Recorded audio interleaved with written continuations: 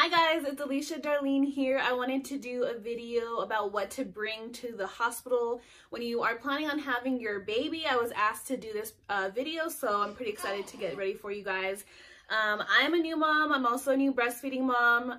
Vea's 4 months. She's actually right here doing some tummy time. She might roll over. So if you hear some baby noises, it's Avea. She is with me during this video. So we are pumped to do this video for you guys. If this is beneficial, oh my gosh, she is just talking up a storm now. So if this video is beneficial for you, please like and subscribe to my channel. It just helps me to do more videos for you guys. So let's get started. So to make this a little bit easier, I actually made a checklist and I'm going to leave the description how to get it, just to download it really easy. So after this video and you're packing your bags, you can kind of check everything off. So I'm gonna leave that in the description, how to download that. It's just super easy.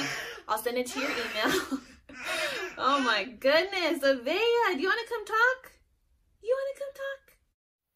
Hi guys, I'm back. Sorry, so Avea was just talking up a storm and she wanted to play, so I just gave her to daddy so I could finish this video for you guys. So let's get started. So I'm a brand new mom. I have Avea. She just turned, well, she's 4 months. She's almost 5. So I just went through this whole thing, and I'm just going to show you exactly what I brought in my hospital bag to help you guys, be a little bit more prepared when it's your guys' turn to go to the hospital. So let's get started right away. So I'm first going to start with what you need to bring to the hospital for your baby. So this is what I personally brought too. So we're going to start out with just the newborn stuff. So I have some newborn onesies. I have a long sleeve here just because it kind of gets a little bit cold in the hospital. These ones are really cool because the long sleeves can kind of fold over, and they also turn into little mittens here in case your baby is scratching at their face, with their fingernails. So this one's kind of cool because it kind of is both. It's a onesie and the mittens. So long sleeve onesie. Also some little pants that are the newborn size. You want to bring some socks because it does get cold in the hospital, so you want to bring some little socks for your baby. And this little hat. You can bring a hat. This one we brought just because it was a handmade hat for us, but the hospital will provide a little hat, the ones like the pink and the blue stripes on them, so you can bring that too, or you can bring one if you want to. And then you also want to bring a take-home outfit. So this is like something like we brought. This is just a cute little onesie that you want to take them home in. So there is that. If you do have some sleepers, some long sleeve sleepers, either the zip up or the button ups, you can bring those too. And then the next thing you want to do is bring a swaddle blanket. So these are the ones that are kind of a little bit like scratchy. They're not the super soft ones, but they're really big and they're used just for swaddling at night. So you can have your nurse, midwife, or doctor show you how to swaddle the baby. So when you get home, I feel comfortable doing it and you feel confident doing it on your own. So you can bring a swaddle blanket. And then the next thing is just like a bigger blanket that you can, cuddle in. You can wrap her in if it's cold in there. You can also put this over the car seat if you're on your way home. You just want to bring like a little bit bigger of a blanket. So that's all the stuff you need for your baby. So there's that. The next thing I'm going to talk about is if you're planning on breastfeeding. So if you're planning on breastfeeding, you can bring something like this, the Boppy pillow, or what I like to bring is my breast friend pillow. For me, I like that one a little bit better just because it helped with my posture and is a little bit more stable than the Boppy. But either way, it works. If you don't bring this just because it's just another thing to bring and it's kind of bulky, they have plenty of pillows there at the hospital, so it's not a huge major thing that you need, but you can get comfortable with nursing. So you're going to put this around you and then nurse your baby like this. So you can totally bring this if you want to, if you have one. Okay, the next thing is nursing pads. So this is just a full box of nursing pads. Please don't bring this whole box. You don't need that many. But when you open it up, it's just going to be a couple of nursing pads like this. And you just want to throw a couple of those in your bag just so they are ready to go. Personally, I like the cloth nursing pads more than the disposable nursing pads just because they're just more comfortable and I feel like they don't really stick as much. So that's just my opinion, but whatever works for you. If you got some, bring them. The next thing is your actual pump. So if you got one already or you got one for your baby shower, I would definitely say to bring it. But before you bring it, you definitely want to be familiar with how it works before you get to the hospital, because if you don't know how it works, you might feel a little bit overwhelmed trying to figure out latching and your baby and the pump, and it's just a little bit overwhelming. So this is just one thing you can do before you get to the hospital, is learn how to use your pump. So this is just my Medela pump. This one, you know, it has a bunch of fixtures, the power cord, the tubes here, you know, you have to bring your flanges, your bottle, all that good stuff. So just make sure that you know how to use it properly, like I said, and bring all of that with you. For me, I didn't actually have to bring it. The hospital gave me one while I was there, so that was a blessing that I was able to just get one with my insurance. So if that's the case for you with your insurance, then awesome. So you don't have to bring that, but maybe look over some videos on how to use the Medela pump or Spectra or whatever pump that you're getting. Just kind of familiarize with it. Okay, then the next part is what to bring for yourself. So first of all, I'm going to start with just like a weekender bag or a gym bag, something like that looks like this. Just pretty much a bag that you would bring with you if you're staying at somebody's house or like a hotel or something like that. So just bring like a bag with plenty of pockets and lots of room. So first of all, you want to bring some grippy socks. So these ones have like the really good grips because you're going to be walking around the hospital, in your room, or down the hallway, anything like that, and you want to have some good grippy on your socks. So that's number one. Number two is bring some cute slippers. This is also just to make yourself more comfortable while you're staying there and walking around, of course. So that is the next one, is some cute slippers. And then the next thing is flip-flops or shower shoes. So you're going to be taking showers there, obviously, and you want to, I'm sure that they clean the showers really, really nice at the hospital, but I also just like to have these on just for support and, you know, also more cleanliness. So bring some flip-flops or shower shoes with you. Okay, so the next one is a journal. So this journal, I pretty much wrote down everything I needed. So I have preterm labor signs in here. I have active signs of labor, just like a whole bunch of stuff that I would be completely prepared and organized. So this is why I did it this way. I also have my birth plan in here. So if you have a written birth plan, make sure you have it ready to go, just an organized way, you know where everything is, or in case anybody needs to grab it for you, they know exactly where you put it. So I have just a bunch of stuff in here. I have scriptures and a whole bunch of stuff. So put anything that makes you feel comfortable in your journal, anything that you want to write down. It's also cool to be able to write stuff down in your journal while you're at the hospital too, or after you just gave birth, how you feel, your feelings, emotions, all that crazy good stuff. So also I wrote down essential oils that helped me. If you're not big on essential oils, that's completely okay. I have essential oils on the checklist as an optional option, so you can totally do that if you want. But what I brought with me to the hospital was lavender and peppermint oil. So lavender really helped with just calming my nerves, and once, you know, the labor started, I was trying to just relax and soothe, and the lavender helped with that. So I put it on my nose, my neck, my wrist, and I was able to just kind of breathe it in and try to relax. It kind of put me like a spa mood, I guess. So that really helped me, was like the lavender.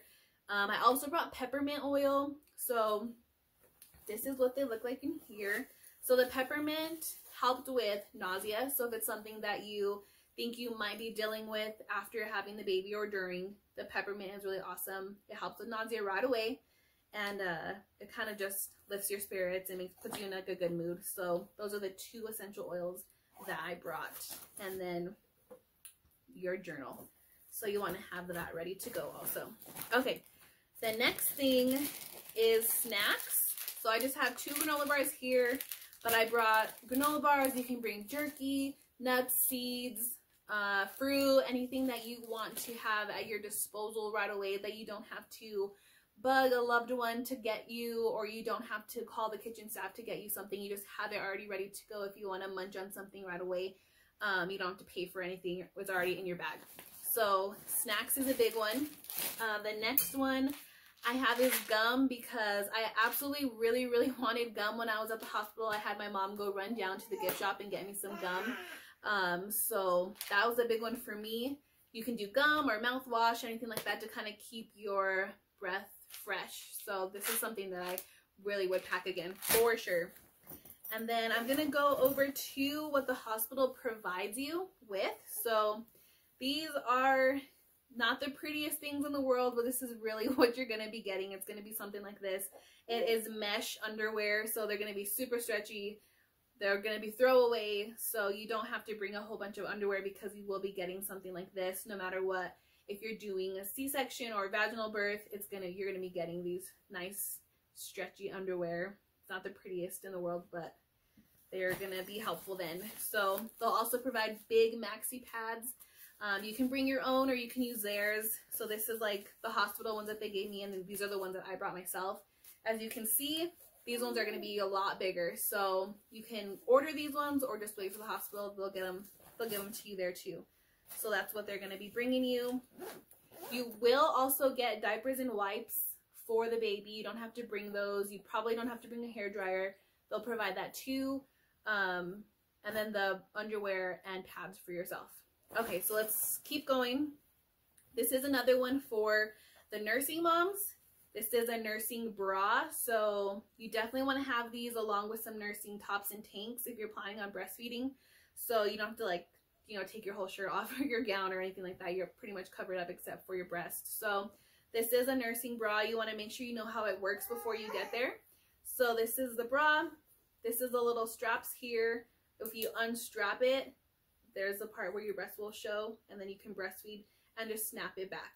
So get familiar with your nursing bra before you get to the hospital too. Make sure that it fits you, make sure you know how to use it, it's comfortable, all that good stuff, because even this might be a little bit overwhelming if you don't know how to exactly use it before you get there. So nursing bras, tanks, shirts, anything like that. I also have some comfy pajamas that you want to bring. So these ones are a button-down pajamas, so I can also nurse in these ones too. So that just made it really easy. Comfy pajamas that you're able to nurse in, because you will probably be nursing every hour to 2 hours. All right, and then these are just the matching shorts, but you want to make sure they're super stretchy because you do not want to be any uncomfortable, any restrictions, anything like that. You just want to be comfy, so the bigger the better, honestly, just so you're nice and comfy. So then for you, you also home outfit, so just something cute. This one says mommy in all day, so just something that you're gonna feel comfortable with going home in. So that, and then you also want to bring some like leggings or shorts, but you want to make sure that they're dark because you probably will be bleeding. So you just want to make sure that they're like black leggings or something like that for your bottoms. Okay, the next thing is some walking shoes. So you're going to be wanting to get out of the hospital room, walking down the hospital hallways as soon as you can. And it's going to be better for you too. Your nurse, midwife, doctors are going to be telling you to get up and get moving as quickly as you can. So you want to bring some good, comfy, stable walking shoes, but also that have like the good grip so you don't fall. So pack those. And then you also want to have a charger. So the charger can go with your phone because it'll probably be there for a couple days, so bring that. Also, you want to bring a camera, or you can use the camera that's on your iPhone. I bought like an expensive camera thinking I was going to take all these professional looking wonderful pictures with my brand new camera, and I brought it and I never used it because I didn't know how to use it, and my phone was just easy and I was able to just swipe up and take a picture real quick. So just bring whatever is comfortable for you. If you want to bring a camera, obviously just make sure you know how to use it, bring the batteries and all that stuff too. So your phone. Then you want to bring your purse or your wallet. So whatever you use to carry, like your cash, all that stuff. So just in your purse or wallet, you want to make sure that you have your credit card, your ID, cash, and your insurance card. So those are like the biggies that you absolutely need to bring. Obviously you probably will have them with you, but just that's a big thing you don't want to forget is that. And then I also have my water bottle here. I bring this everywhere I go. So just something that will keep you drinking and stay hydrated. So bring your water bottle. And then the last thing that you need is to have your car seat.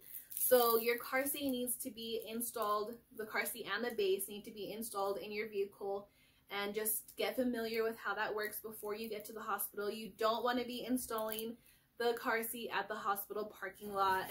That's no way you want to do that. So make sure that you have that prepared already too, that you and your partner know exactly how to use that, and that you're not doing that at the hospital. They won't let you take the baby home if you do not have the car seat installed, which is completely understandable. So just definitely have all that. Oh, I missed the stuff over here. Okay, so the next thing is a robe. So just like a comfy robe. This one says mom on it. So you want to have that just so you can cover up nicely, just because you're going to be in your hospital gown and stuff. So a comfy robe, straightener, anything that you have to do your hair, because you want to be, you know, looking cute when you take those photos for Instagram and Facebook. So bring your straightener, curling iron, combs, anything like that to do your hair. And then your toiletries, so pretty much anything that you would need if you were staying at a hotel or something like that, anything that for yourself. So shampoo, conditioner, I would probably bring the travel size ones. These are just the ones that I brought because that's what I had. But if you have time to go to the store, you can bring the travel size shampoo and conditioner, razors, deodorant, hair tie clips for your hair, bobby pins, toothbrush, toothpaste, and then I also have some makeup removers wipes, just so I wouldn't have to bring the makeup remover and the cotton balls. I just grabbed the wipes. So anything that makes you feel comfortable is what you want to bring to the hospital, just because you'll feel so much better having your own stuff there. And the showers are going to be amazing. They're going to feel amazing once you're done with giving birth to your baby. So definitely bring all that stuff. So baby stuff, nursing stuff is up if that's what you're working on, and then the stuff for yourself. So just bring anything else that you think would be beneficial. So some optional stuff on my checklist is like an eye mask, noise machine, essential oils, heating pads, stuff like that, that you can bring if you absolutely feel like you need to, or if you have room. You can bring your own pillow, your own blanket, stuff like that too. But this is just the stuff that I felt like you absolutely needed. The toiletries, the nursing stuff, the journal, the water bottle, you know, all that stuff is what I personally brought for myself, my family, my baby. So I hope this video helped you. I know it's a lot of stuff to go over. That's why I made a checklist for you too. So when you start packing, I would probably start packing once you hit 32 weeks, just so everything is ready to go. You can keep it in your room. I kept mine just in my room on the dresser. It was ready to go as soon as we went to the hospital. I didn't have to get anything else. But you can leave it in your car. If not, you can leave it somewhere that if a loved one has to come to your house and grab it, you can tell them, it's in my gray Adidas bag and everything is in there. You just have to go home and grab that. So just have it all, you know, consolidated and ready to go. So with the checklist, like I said, it's a lot of stuff right now, it seems like, but with the checklist, you can start packing everything and just check everything off as you go. And then you can circle the things that you need to go get from the store still. But I hope that this helped you. I tried to make it a little organized with the checklist. So like I said, I'll leave the link in the description how to get the checklist. All you have to do is put in your email and then I'll send it to you easy, just like that. So like and subscribe to my channel if this video is beneficial for you. I really hope it is. I also want to congratulate you on being a new mom. Even if you're not a new mom, just congratulations on your new baby. That's why you're watching this video, so you won't know what to bring for both of you guys. So just congrats, and please like and subscribe, and I'll talk to you guys soon.